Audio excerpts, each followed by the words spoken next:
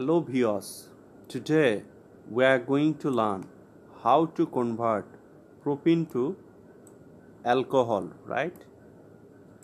So we will convert propene to alcohol, that is propanol. As you know that propanol is a alcohol and the functional group of alcohol is hydroxyl group, right? This is. So let's get started.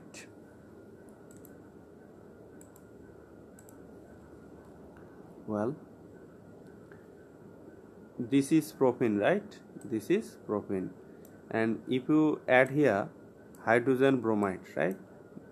Here hydrogen is positive and bromine is negative, hydrogen bromide.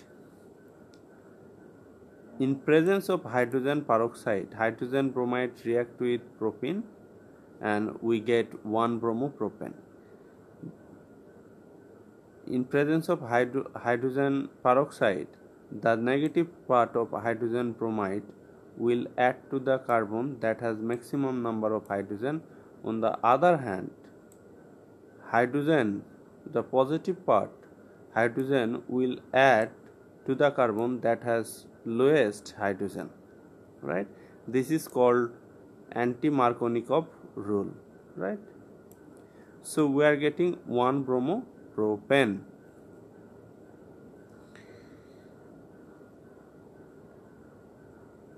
Now if we add potassium hydroxide, that is aqueous, right? AQ, sorry, aqueous.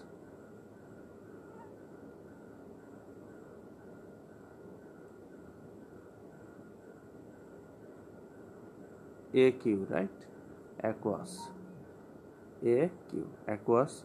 So if you add aqueous potassium hydroxide, then this bromine, right, will be replaced by OH and you will get alcohol propanol.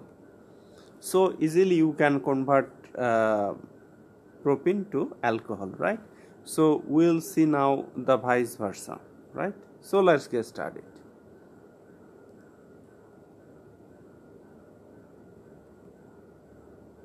Well, now we'll see how to convert alcohol to propene, right? Propanol is alcohol and propene is a alkene. So what should we do? This is propanol, and if we add phosphorus pentachloride, then OH will be replaced by chlorine, right? That will come from this potassium pentachloride. So we'll get 1-chloropropane. This is very similar reaction to the previous conversion. Now if you add alcoholic potassium hydroxide, right? Alcoholic, remember this is not aqueous, this is alcoholic. Then this chlorine will take hydrogen to the adjacent carbon. So here double bond will be formed, right? So HCl will be released. So you are getting this propene, this is, right?